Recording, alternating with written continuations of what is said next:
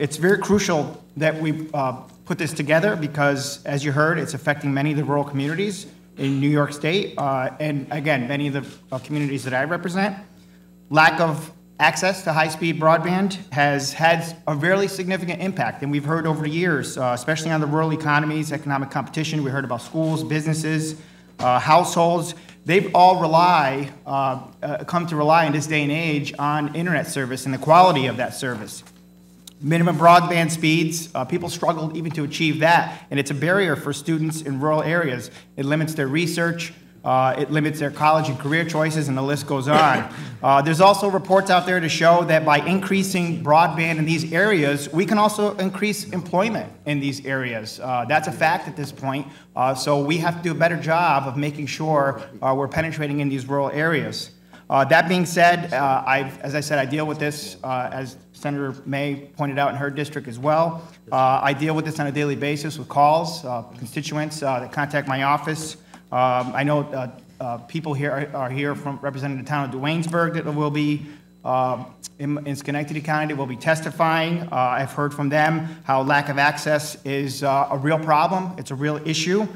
So we'll hear more about that from people testifying today. Just in rural areas across the state, broadband limitations, the main thing is education, but also, again, economic opportunities, including farming, which is a significant factor for our state, significant economy in our state. So we've got to think about the farming industry and how they also have come to rely on broadband services. The new New York broadband program that was launched in 2015, we made a big investment in this, $500 million. And we're looking to provide access to everyone in the state. The program has a mission to get to those unserved and underserved communities. We've been through three rounds of funding at this point, and with the state's also taking advantage of federal funding from the FCC's Connect America Fund. Some stats that hopefully we'll talk about today. The Broadband Program Office estimates that through the round 3 of the new New York broadband program, 99.9% of New Yorkers should have broadband access. And the FCC data shows that New York State has 100% coverage. So despite what we're hearing, the fact is, and we're going to hear it today, not every individual and not every location has broadband. That's what we're here to talk about today, and how we can address this situation, how that discrepancy can be addressed, and it comes down to how they determine who has access and who doesn't. A 2019 Congressional Research Service report identifies that this overstatement is a significant issue, and I hope to address that during this hearing. Basically, a census block is considered served if there is broadband service or the strong potential for broadband service at one or more locations. So you see the problem.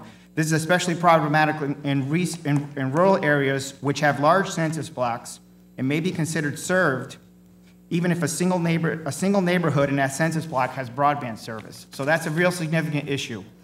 So that being said, I hope to talk more about this and how the FCC is making some changes to use shapefiles and calling on carriers to look at that data closer, and also provide us an online portal that would give us a chance to dispute these areas of coverage. So some progress has been made, but there's still more to do. High-speed internet shouldn't be a luxury limited to highly populated areas. Broadband, as you heard, has become an essential part of everyday life, and we have to do more to ensure businesses, families, and schools in our rural communities have equal access to broadband and all the opportunities that it provides. So